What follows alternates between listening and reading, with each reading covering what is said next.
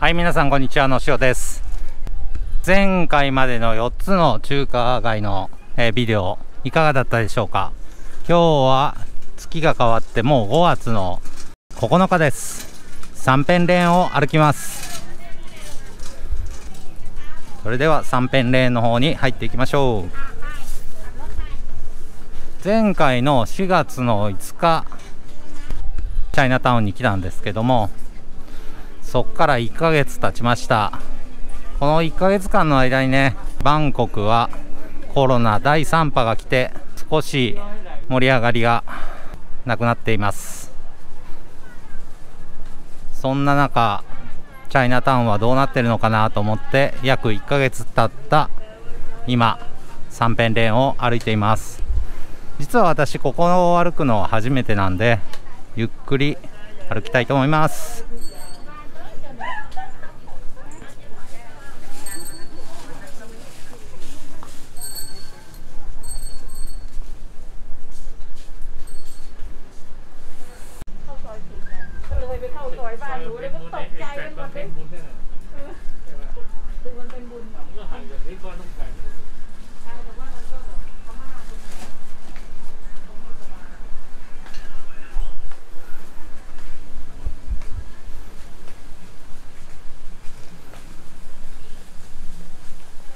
こうやってブラブラ歩いてるだけなんですけども、欲しいものがあるのかどうかなってとこですね。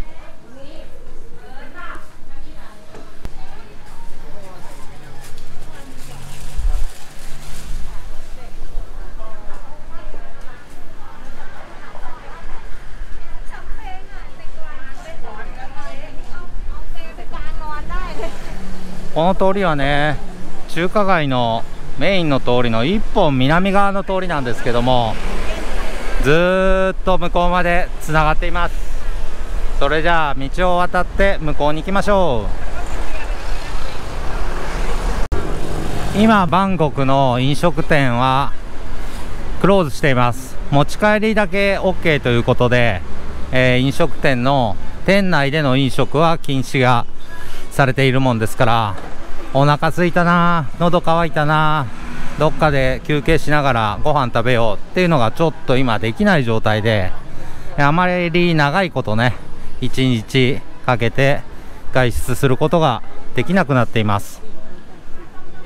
基本的にはご飯はお家で食べて、買い物のために少し外に出るといったような暮らしを僕はしています。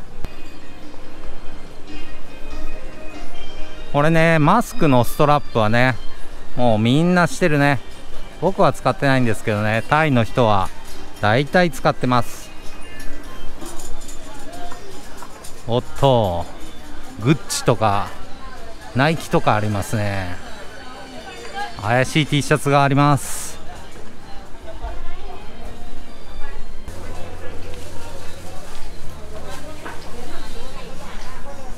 やっぱりね、マスクがすごいね。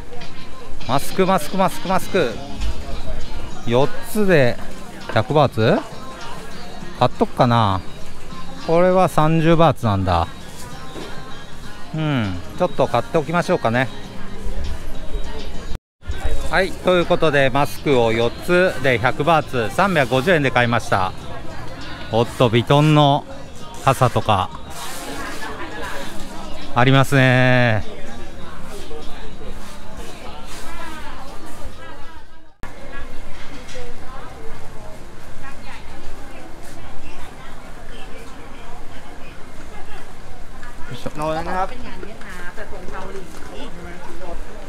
やっぱりね、一時期に比べるとやっぱりごちゃごちゃ感というか、人は少ないんでしょうね。こんな感じでのんびり歩くことができています。バンコクのサンペンレーンです。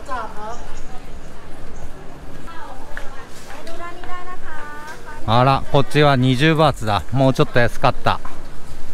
19バーツだって、めっちゃ安いやんけ。もうマスクはね、飽和してますね。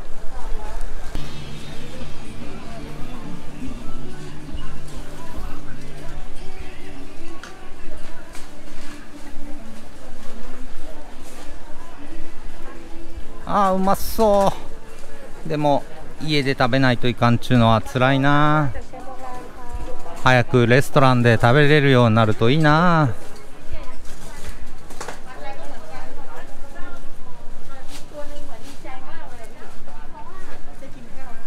ほんとね、どこを見てもマスクとかこういったフェイスシールド大量にありますね。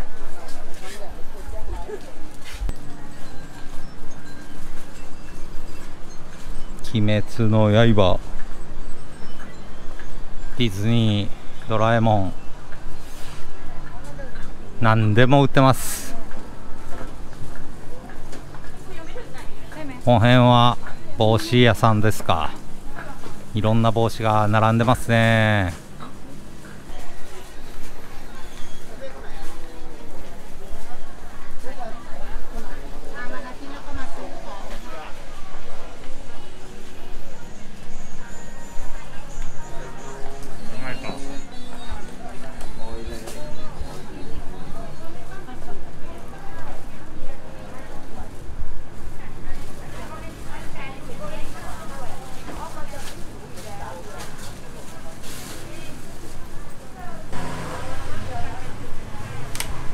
本当に店頭はマスクばっかりですよね。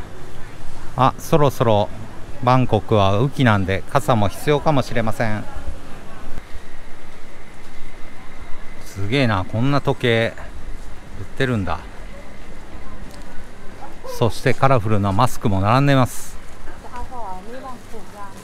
この辺はバンコクっぽいよね。タイっぽいね。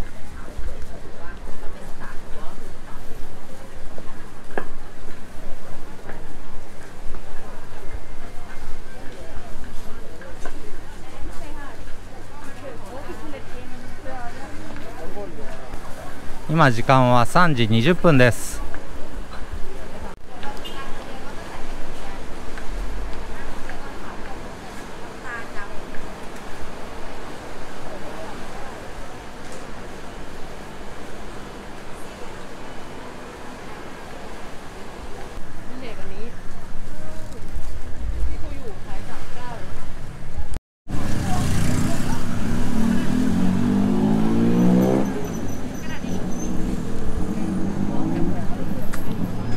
もうちょっとサンペンレーン続きますね。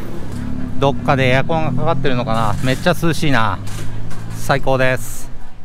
やっぱりね、観光客の方がねいらっしゃらないんでね、これだけ空いてるというかね、閑散としています。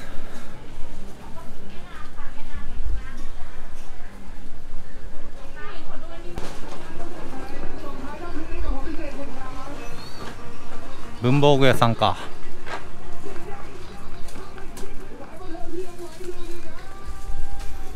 フェイスタオル、フ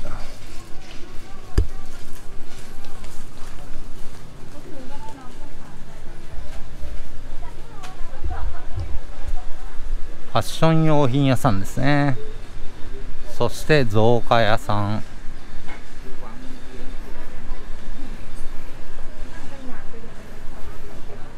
文房具屋さんまたですね。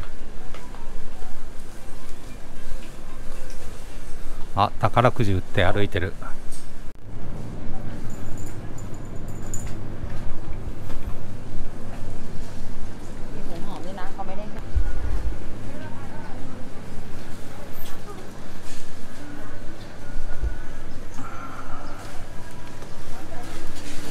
ここで3辺は終わりですかね。まっすぐ行くとちょっともうお店はなさそうですね。左側行って終わりましょう。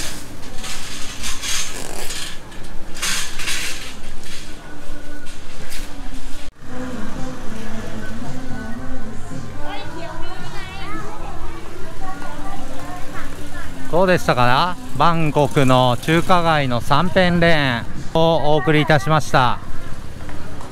この動画いいなと思った方、ぜひねチャンネル登録して動画の続き毎週木曜日にアップデートしてますんで、動画ぜひ見てください。